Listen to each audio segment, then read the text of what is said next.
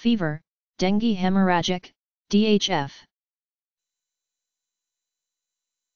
Fever, dengue hemorrhagic, DHF, a syndrome due to the dengue virus that tends to affect children under 10, causing abdominal pain, hemorrhage, bleeding, and circulatory collapse, shock.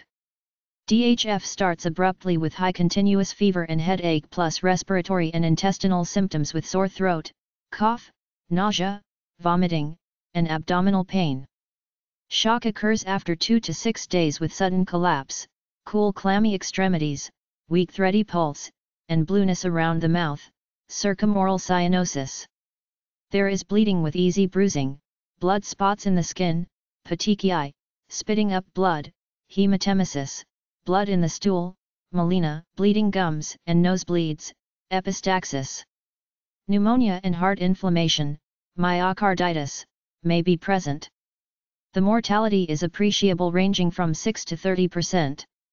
Most deaths occur in children. Infants under a year of age are especially at risk of death. DHF is also called Philippine, Thai, or Southeast Asian hemorrhagic fever and dengue shock syndrome.